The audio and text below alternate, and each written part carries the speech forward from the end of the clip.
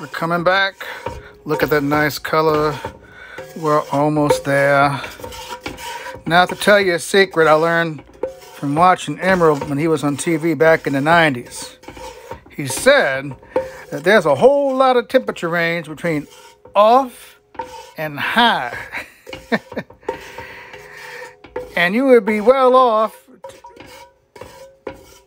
to make those temperatures available to yourself. Let me show you the flame I got on this puppy here. See, that's about it. Look, if you don't have a gas stove, get yourself one. If you got natural gas in your area, because it cooks a lot better and easy. You can adjust the temperature a lot. So this is about medium.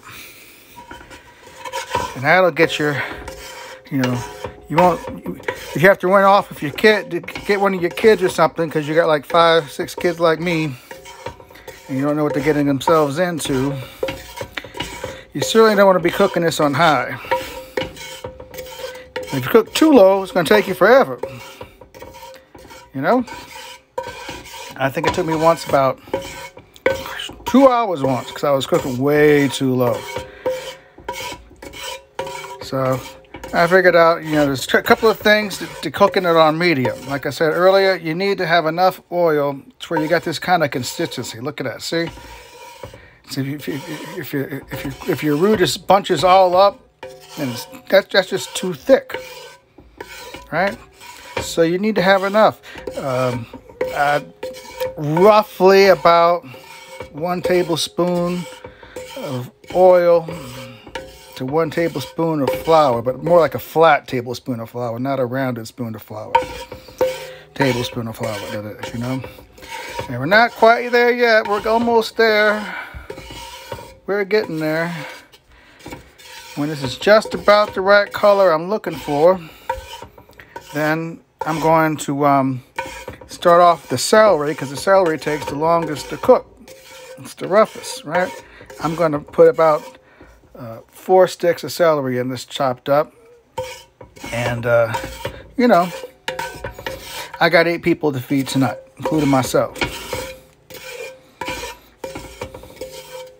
And some of you might see there's some little black pieces there. That's just bacon from the bacon grease that was saved.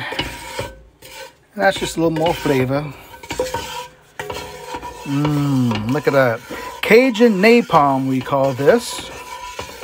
Because if you flick that up on your skin, I'll tell you what. You're going to wish you didn't. You better hope you have an ice maker in your house to put some ice on that sucker. Get some aloe vera. Alright, this is just about the color I'm wanting. I don't want it to burn. Alright, so I'm going to add my my celery to it now.